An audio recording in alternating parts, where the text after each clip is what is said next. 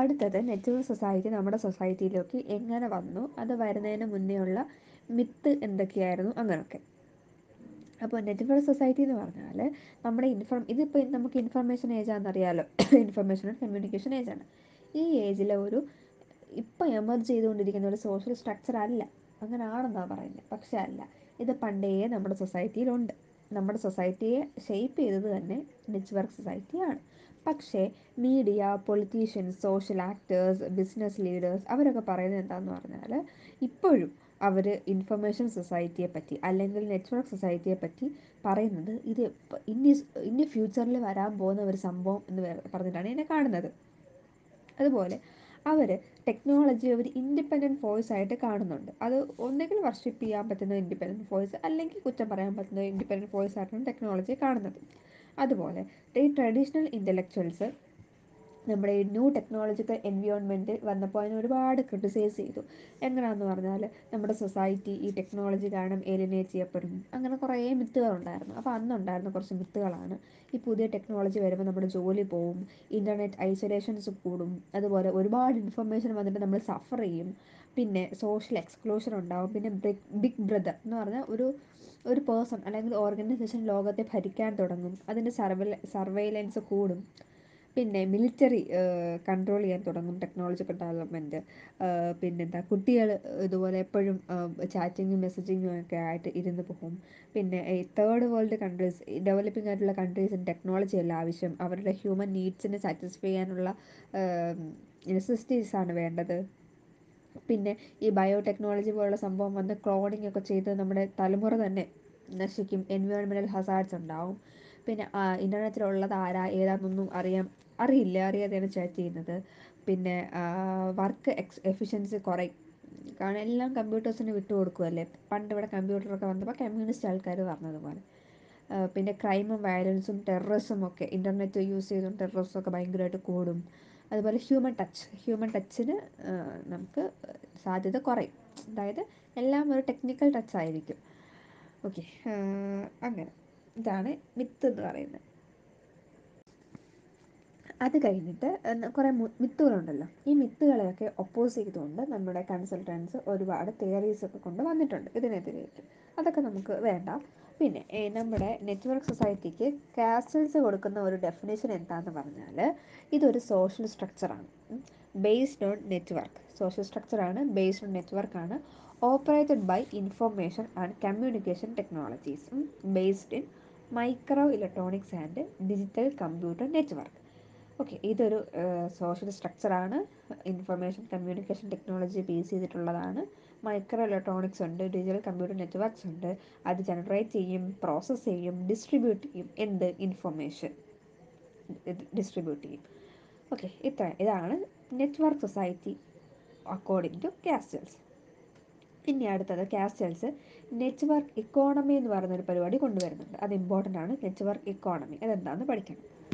Okay, അപ്പോൾ എന്താണ് network economy അല്ലെങ്കിൽ ന്യൂ ഇക്കോണമി? ഇതെന്ന് പറഞ്ഞാൽ ഒരു പുതിയ എഫിഷ്യൻറ്റ് ഫോം ഓഫ് ഓർഗനൈസേഷനാണ്. എന്തിനു വേണ്ടിയിട്ട്? പ്രൊഡക്ഷൻ, അതായത് സിമ്പിളായിട്ട് പറയുകയാണെങ്കിൽ ടെക്നോളജി ഉപയോഗിച്ചുകൊണ്ട് ഇക്കോണമിയിൽ ടെക്നോളജി യൂസ് ചെയ്യുന്നു, അത്രയേ ഉള്ളൂ. അതായത് പ്രൊഡക്ഷൻ, ഡിസ്ട്രിബ്യൂഷൻ, മാനേജ്മെൻറ്റ്, അങ്ങനെ എല്ലാത്തിലും ടെക്നോളജി യൂസ് ചെയ്തുകൊണ്ട് പ്രൊഡക്ടിവിറ്റി കൂട്ടും. നമ്മുടെ US-ലും അല്ലെങ്കിൽ മറ്റുള്ള ഇക്കോണമീസിലും ഒക്കെ ഈ പുതിയ ടെക്നോ ഇക്കോണമിക് ഓർഗനൈസേഷൻ യൂസ് ചെയ്തു. അതുപോലെ ഇന്ത്യ പോലെയുള്ള ഡെവലപ്പിംഗ് എക്കോണമീസ് ഉണ്ടല്ലോ, അത് ഈ ഗ്ലോബൽ നെറ്റ്വർക്ക് ഇക്കോണമി ഈ നെറ്റ്വർക്ക് ഇക്കോണമി യൂസ് ചെയ്തപ്പോൾ അവരുടെ പ്രൊഡക്ടിവിറ്റി ഗ്രോത്തിൻ്റെ റേറ്റ് കൂടിയെന്നാണ് പറയുന്നത്. ഓക്കെ, അപ്പോൾ ഈ നമ്മുടെ ഈ ഒരു പ്രൊഡക്റ്റീവായിട്ടുള്ള സ്ട്രക്ചർ, അല്ലെങ്കിൽ നമ്മൾ ട്രാൻസ്ഫോർമേഷൻ സൊസൈറ്റിയെ പറ്റിയാണല്ലോ പറയുന്നത്. അപ്പം ഈ സൊസൈറ്റി ട്രാൻസ്ഫോം ചെയ്യാൻ വേണ്ടിയിട്ടുള്ള പ്രധാനപ്പെട്ട കീ ഫാക്ടർ എന്ന് പറഞ്ഞാൽ എന്താ? പ്രൊഡക്ടിവിറ്റി കൂടുക എന്ന് പറയുന്നതാണ്. അപ്പോൾ നെറ്റ്വർക്ക് ഇക്കോണമി ഉപയോഗിക്കുന്നതുകൊണ്ട് തന്നെ നമ്മുടെ പ്രൊഡക്ടിവിറ്റി കൂടുന്നെന്ന് പറയുന്നുണ്ട്. അതുപോലെ റിസർച്ചേഴ്സ് പറയുന്നത് പ്രൊഡക്ടിവിറ്റി ഗ്രോത്തിനെ കാണിക്കാൻ വേണ്ടിയിട്ട് 3 പ്രോസസ്സ് ആണുള്ളത്. പ്രൊഡക്ടിവിറ്റി ഗ്രോത്ത് ഈ 3 പ്രോസസ്സിനെയാണ് അസോസിയേറ്റ് ഇരിക്കുന്നത്. ഒന്നാമത്തെ പ്രോസസ്സ് എന്ന് പറഞ്ഞാൽ spread of micro electronics, digital technologies of information. അത് ടെക്നോളജിക്കൽ ഇന്നോവേഷൻ തന്നെ, അതാണ് ഒന്നാമത്തെ പ്രോസസ്സ്. രണ്ടാമത്തെ പ്രോസസ്സ് എന്ന് പറഞ്ഞാൽ ട്രാൻസ്ഫോർമേഷൻ ഓഫ് ലേബറാണ്. അതായത് ഈ ജോലിക്കാർക്ക് എന്തും എല്ലാം ഹൈലി എഡ്യൂക്കേറ്റഡ് ആയിട്ടുള്ള ഓട്ടോണോമസ് ആയിട്ടുള്ള ലേബർ. അപ്പോൾ അവർക്കെല്ലാം പെട്ടെന്ന് അഡാപ്റ്റ് ചെയ്യാൻ പറ്റും. എന്ത് ടെക്നോളജി വന്നാലും അവർക്ക് അതിനോട് അഡാപ്റ്റ് ചെയ്യാനും പറ്റും. കോൺസ്റ്റൻ്റ്ലി നമുക്ക് ഗ്ലോബൽ ആൻഡ് ലോക്കൽ ഇക്കോണമി മാറിക്കൊണ്ടിരിക്കുകയല്ലേ. അപ്പോൾ അതിനകത്ത് അഡാപ്റ്റ് ചെയ്യാനും പുതിയ പുതിയ ഐഡിയാസ് ഇന്നോവേറ്റ് ചെയ്യാനും പറ്റുന്ന ലേബർ. മൂന്നാമത്തേന്ന് പറഞ്ഞാൽ diffusion of new form of organisation around networking. നെറ്റ്വർക്കിനകത്ത് ഒരു പുതിയ ഫോം ഓഫ് ഓർഗനൈസേഷൻ എന്ത് ചെയ്യുക, ഡിഫ്യൂസ് ചെയ്യുക. ഇതാണ് 3 process four productivity growth. Researchers പറയുന്ന പ്രൊഡക്ടിവിറ്റി ഗ്രോത്തിന് വേണ്ടിയിട്ടുള്ള 3 പ്രോസസ്സുകൾ ഇതാണ്. ഒന്നാമത്തെ എന്താണ്, ടെക്നോളജിക്കൽ ഇന്നോവേഷൻ. രണ്ടാമത്തെ ലേബർ, എന്തുമായിട്ട് അഡാപ്റ്റ് ചെയ്യാൻ പറ്റുന്ന ലേബർ. മൂന്നാമത്തത് ഡിഫ്യൂസ് ചെയ്യുക, നെറ്റ്വർക്ക് ഇക്കോണമിയെ ഈ പുതിയ ഓർഗനൈസേഷനുമായിട്ട് ഡിഫ്യൂസ് ചെയ്യും. ഇനി അടുത്ത് നമ്മൾ പറയാൻ പോകുന്നത് ഈ ജോലിയിലൊക്കെ നെറ്റ്വർക്ക് സൊസൈറ്റി വന്നതിലൂടെ ലേബറിൽ എന്ത് ചേഞ്ചാണ് വന്നതെന്നുള്ളതാണ്. അതിനെയാണ് ഓർഗനൈസേഷണൽ നെറ്റ്വർക്കിംഗ് എന്ന് പറയുന്നത്. ഇന്ന് ഓർഗനൈസേഷണൽ നെറ്റ്വർക്കിംഗ് ഭയങ്കര ഇമ്പോർട്ടൻ്റ് ആണ്. ഈ ലാർജ് കോർപ്പറേഷൻസ് അവർ ഡീസെൻട്രലൈസ് ചെയ്യും. വലിയ വലിയ കോർപ്പറേഷൻസ് ചെറുതായിട്ട് ഡിവൈഡ് ചെയ്യും. ചെറിയ ചെറിയ ഓട്ടോണോമസ് യൂണിറ്റ്സ് ആയിട്ട്, സെമി ഓട്ടോണോമസ് യൂണിറ്റ്സ് ആയിട്ട് ഡിവൈഡ് ചെയ്യും. എന്നിട്ട് എന്ത് ചെയ്യും, ഇപ്പം വാട്സപ്പ് എന്ന് പറഞ്ഞാൽ വലിയൊരു കമ്പനി, ആ കമ്പനി കൊച്ചു കൊച്ചു കമ്പനികളായിട്ട് ഡിവൈഡ് ചെയ്യും. എന്നിട്ട് ആ ഓരോ കൊച്ചു കൊച്ചു കമ്പനിക്ക് ഓരോ പ്രൊജക്റ്റുകളും ഓരോ ടാസ്കുകളും കൊടുക്കും. അത് അച്ചീവ് ചെയ്യുന്നതിലൂടെ ദ ഹോൾ വാട്സപ്പ് ഡെവലപ്പ് ചെയ്യും. അതാണ് അവർ ഉദ്ദേശിക്കുന്നത്. അപ്പം ഇങ്ങനെ കുറച്ച് കുറച്ച് സെമി ഓട്ടോണോമസ് യൂണിറ്റുകളായിട്ട് ഡിവൈഡ് ചെയ്യില്ലേ, അത് ആ ഒരു കൺട്രിയിൽ മാത്രമായിരിക്കില്ല, പല കൺട്രീസിലായിരിക്കും. അപ്പോൾ ഈ നെറ്റ്വർക്ക് സൊസൈറ്റിയിലൂടെ ഈ ആൾക്കാർക്ക് ഇങ്ങനെ ജോലി കിട്ടും. Okay, the operational unit is the business network. Okay, അപ്പം ഈ നെറ്റ്വർക്ക് എന്ത് ചെയ്യും, ഈ ഗ്ലോബൽ സ്കെയിലിൽ ആൾക്കാരെ ഹയർ ചെയ്യാൻ തുടങ്ങും. അപ്പോൾ എല്ലായിടത്തും ലേബർ മാർക്കറ്റുകൾ, അപ്പം ഇപ്പോൾ എന്താ സംഭവിക്കുക എന്ന് പറഞ്ഞാൽ, നെഗറ്റീവാണ് ഇതിന് വരുന്നതെന്ന് പറഞ്ഞാൽ, ഇവർ ഹയർ ചെയ്യാൻ തുടങ്ങും. അപ്പം ഓൺലൈനിൽ കൂടെയൊക്കെ ഹയർ ചെയ്യും. അപ്പം പലയിടത്തും ഈ ഒരു ഇൻസ്റ്റെബിലിറ്റി ഉണ്ടാകും. കുറേ ഇടത്തുനിന്ന് ആൾക്കാരെ എടുക്കും, കുറേ ഇടത്തുനിന്ന് ആൾക്കാരെ എടുക്കില്ല. അങ്ങനെ കുറച്ച് ഇൻസ്റ്റെബിലിറ്റി ഉണ്ടാവും. എല്ലാവർക്കും ജോലി കിട്ടില്ല. കുറേ പേരിങ്ങനെ ജോലിയുള്ള കുറേ ആൾക്കാർ ഒരിടത്ത് തന്നെ ഒതുങ്ങിക്കൂടും. ജോലി ഇല്ലാത്ത കുറേ പേര് സ്ലംസിലൊതുങ്ങും. അങ്ങനെ കുറേ പ്രശ്നങ്ങളുണ്ടാവും. അതുപോലെ ഒരു ഇൻസ്റ്റെബിലിറ്റി ഉണ്ടാവും. അതുകൊണ്ട് തന്നെ ഒരു റിക്വയർമെൻ്റ് ഉണ്ടായി. എന്തിനാ, the flexibility of employment, mobility of labour, reskilling of work force, അങ്ങനെ ഒരു റിക്വയർമെൻ്റ് ഉണ്ടായി. അങ്ങനെ ഈ പ്രൊഫഷണൽ കരിയർ എന്നൊക്കെ പറയുന്ന സംഭവം തന്നെ ഇറോഡ് ചെയ്യാൻ തുടങ്ങി. അങ്ങനെ കുറച്ച് നെഗറ്റീവ് ഉണ്ടായി. പിന്നെ കുറച്ച് കഴിഞ്ഞപ്പം ഈ നെറ്റ്വർക്ക് സൊസൈറ്റി വന്നതോടെ പണ്ടത്തെ ഒരു രീതിയാണെങ്കിൽ ആണുങ്ങളെ ജെൻഡർ റോൾസ് തന്നെ മാറാൻ തുടങ്ങി. അവിടെ നേരിട്ട് കണ്ട ആണുങ്ങളെയാണ് ചൂസ് ചെയ്യുന്നതെങ്കിൽ നെറ്റ്വർക്ക് സൊസൈറ്റിയിലൂടെ സ്ത്രീകൾക്ക് മുന്നോട്ട് വരാൻ പറ്റി. അപ്പോൾ ജെൻഡർ റോൾസ് മാറി, വലിയ വലിയ ഫെമിനൈസേഷൻ ഓഫ് ലേബർ ഉണ്ടായി. ഫെമിനൈസേഷൻ ഓഫ് ലേബർ എന്ന് പറഞ്ഞാൽ വലിയ വലിയ കമ്പനികളുടെ തലപ്പത്ത് മെന്നിനോടൊപ്പം തന്നെ ഈക്വൽ ഓപ്പർച്യൂണിറ്റി വിമണിനും കൊടുക്കാൻ തുടങ്ങി. അങ്ങനെ ഫെമിനൈസേഷൻ ഓഫ് ലേബർ ഫോഴ്സ് വന്നതോടുകൂടി നമ്മൾ ഓർഗനൈസേഷൻ മാൻ അതിൽ നിന്നും ഫ്ലെക്സിബിൾ വിമണിലേക്ക് മാറാൻ തുടങ്ങി. അതുപോലെ ഈ ഓർഗനൈസേഷൻ നെറ്റ്വർക്കിംഗ് എന്നാണല്ലോ ഇത് പറയുന്നത്. അത് വന്നതോടുകൂടി ഈ ലേബറിലും വർക്കിലും ഉണ്ടായ കുറച്ച് മാറ്റങ്ങളാണ്. ടെക്നോളജിക്കൽ ചേഞ്ച് ഈ അൺഎംപ്ലോയ്മെൻറ്റിനെ കുറെ എൻകറേജ് ചെയ്തില്ല. ഇൻഡ്യൂസ് വർദ്ധിപ്പിക്കുക, അതിനെ വർദ്ധിപ്പിച്ചില്ല. അതായത് അൺഎംപ്ലോയ്മെൻ്റ് ഒന്നും ഇല്ല, എംപ്ലോയ്മെൻറ്റ് തന്നെ ഉണ്ടായിരിക്കും. ടെക്നോളജി വന്നാലും എംപ്ലോയ്മെൻ്റ് ഉണ്ടായിരിക്കും. അതുപോലെ പിന്നെ സെൽഫ് പ്രോഗ്രാമബിൾ ലേബറായി. അതായത് ഓരോരുത്തർക്ക് ഒറ്റയ്ക്ക് ജോലി ചെയ്യാൻ പറ്റും, മറ്റൊരുടെ ഹെൽപ്പ് വേണ്ട. അത് ജോലിക്ക് വേണ്ടി മറ്റേയാളുടെ ഹെൽപ്പ് വേണ്ട, അങ്ങനത്തെ അവസ്ഥ വന്നു. അടുത്ത പോയിന്റ് എനിക്ക് മനസ്സിലായില്ല. അതിൻ്റെ അടുത്ത എൻ്റെ പോയിന്റ് എന്താണെന്ന് പറഞ്ഞാൽ, അതും എനിക്ക് മനസ്സിലായില്ല. അതുപോലെ ഓക്കെ, ഈ ലേബറിനെ നമുക്ക് ഇതുപോലെ എക്സ്പെൻസീവ് ആയിട്ടുള്ള ലേബറായിട്ട് റീപ്ലേസ് ചെയ്യാൻ പറ്റി. അതായത് ഇപ്പോൾ മെന്നിനൊക്കെ ആണെങ്കിൽ ഭയങ്കര ആയിട്ട് പൈസ കൊടുക്കേണ്ടി വരും. അതൊക്കെ നമുക്ക് മെഷീനായിട്ടും, അല്ലെങ്കിൽ ജെൻഡർ റോൾസ് മാറിയില്ലേ, അപ്പോൾ സ്ത്രീകൾക്ക് വലിയ വേജ് അവർ ആവശ്യപ്പെടില്ല. അതൊരു തെറ്റായ രീതിയാണ്. എന്നാലും അങ്ങനെ റീപ്ലേസ് ചെയ്യാൻ തുടങ്ങി. ഇമിഗ്രൻസ്, വിമൻ, മൈനോറിറ്റീസ് അവരൊക്കെ മുന്നോട്ട് വരാൻ തുടങ്ങി. പിന്നെ പിന്നെ ഈ നെറ്റ്വർക്ക് സൊസൈറ്റിയിൽ ട്രേഡ് യൂണിയൻസ് ഒന്നും ഡിസപ്പിയർ ചെയ്യില്ല എന്നാണ് പറയുന്നത്.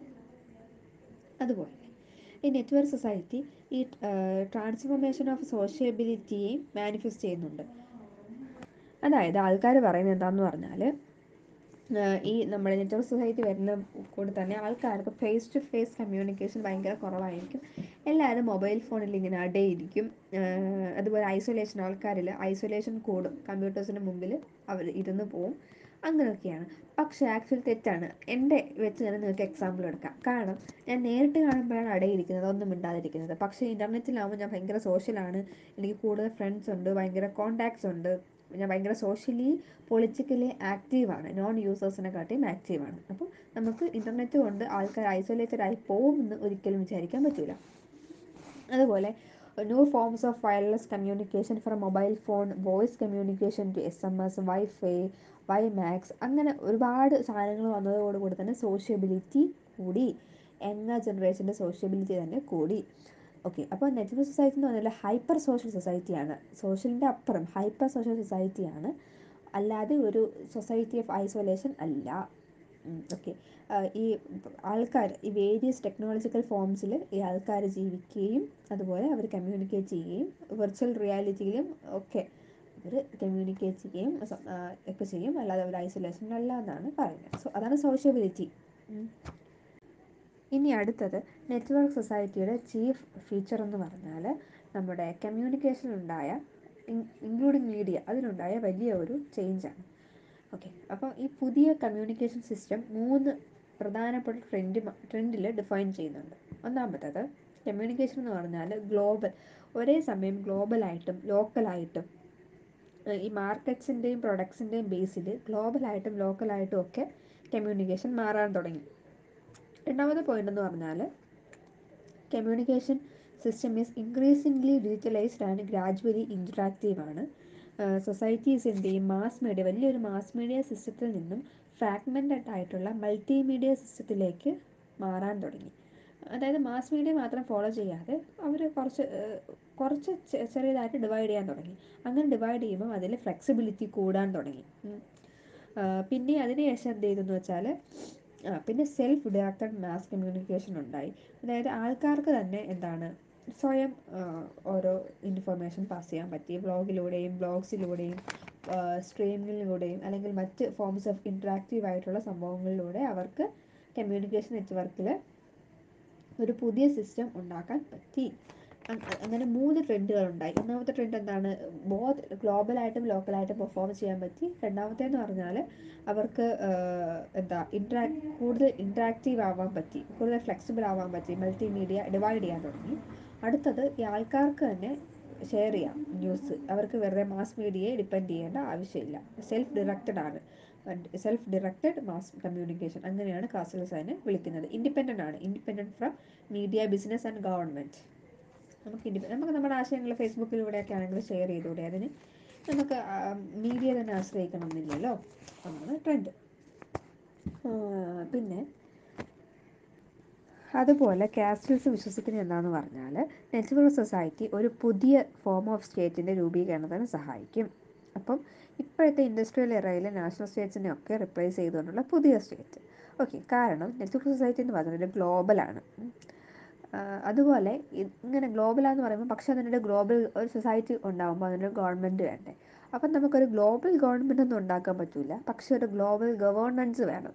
ഒരു ലോകം മൊത്തത്തിൽ ചേർത്തൊരു ഗവൺമെൻറ് ഉണ്ടാക്കാൻ പറ്റില്ലല്ലോ, പക്ഷേ ഒരു ഗവേണൻസ് വേണം, എല്ലാം നോക്കുന്ന ഒരു ഗവേണൻസ് വേണം. ഓക്കെ, അപ്പം അതൊരു some sort of functional നീഡാണ്. Okay, അങ്ങനെ പിന്നെ ഈ യൂറോപ്യൻ യൂണിയൻസ് പോലെയുള്ള നേഷൻ സ്റ്റേറ്റ്സ് ഇതിന് മുന്നിട്ടിറങ്ങി ഒരു പുതിയ ഗവേണൻസ് ഒക്കെ ഉണ്ടാക്കണം, നെറ്റ്വർക്ക് സൊസൈറ്റിക്ക് ഒരു പുതിയ ഗവേണൻസ് ഒക്കെ ഉണ്ടാക്കണം എന്നൊക്കെയാണ് കാസ്റ്റൽസ് പറയുന്നത്. ഇത്രയൊക്കെയാണ്. പിന്നെ പൊളിറ്റിക്സ് ഉണ്ട് കേട്ടോ, അതെനിക്ക് വായിച്ചിട്ടൊന്നും മനസ്സിലായില്ല. ഞാൻ ഒന്നും കൂടെ വായിക്കുന്നത് കത്തുവാണെങ്കിൽ ഞാൻ ഇടാം. ഒരു ചെറിയൊരു പാരഗ്രാഫേ ഉള്ളൂ പൊളിറ്റിക്സ്